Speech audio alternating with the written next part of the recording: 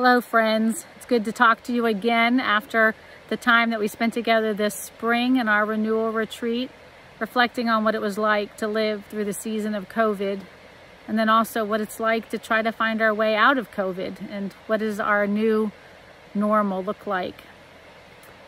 Patty's asked me to share a couple of videos that reflect on some of the wisdom that I think carries us into this new season and continues to, I think, support us in all different moments in our life. And the first thing I'd like to talk with you about is this idea of liminal space. I'm sure you all remember that conversation that we had on our first evening together when we talked about that place, that part of the door frame where we are standing when we're no longer in the room that we used to be in, and we haven't yet entered into the place that we're going to inhabit next. We talked about how COVID really thrust all of us, the whole world, into liminal space.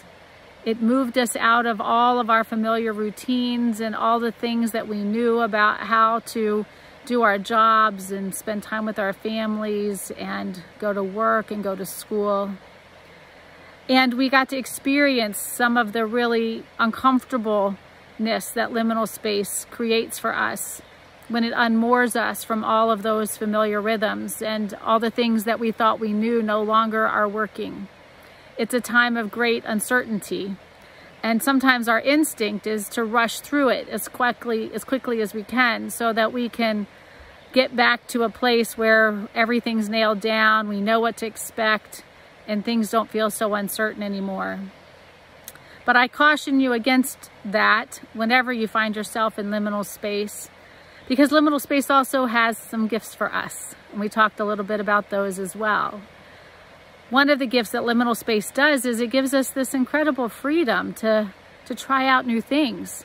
Things that we would never ever do because they would upset the apple cart of our old normal. But now that that's gone, we have the opportunity to try new ideas, new ways of being in relationship, new practices, new rhythms in our life. Some of the ways that we experienced that during COVID is we were invited to stop being so busy. And many of us experienced the joy of just spending time having dinner with our families. That's part of the gift of liminal space. It's also a place of incredible creativity. It's the place where we really can't fail because we don't have anything that we know that we're doing for certain. We're just trying things out.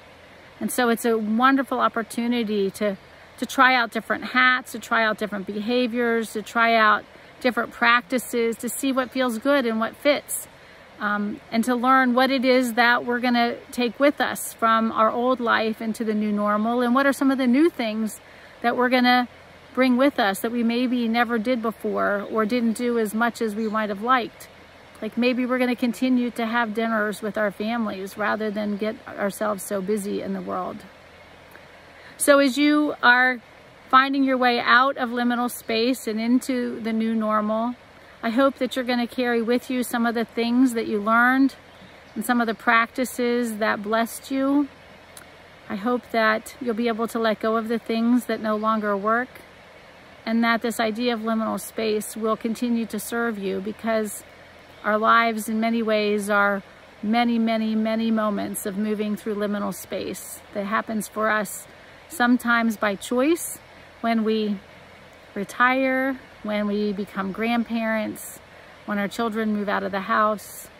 And of course, we know it happens when we wouldn't choose it, when we get sick, or somebody we love dearly dies, or our jobs change and it wasn't what we would have wanted for ourselves. When those moments come, because they will, remember that liminal space, as uncomfortable as it is also a gift. And it will help you find new things about yourself that you can carry with you into the new normal.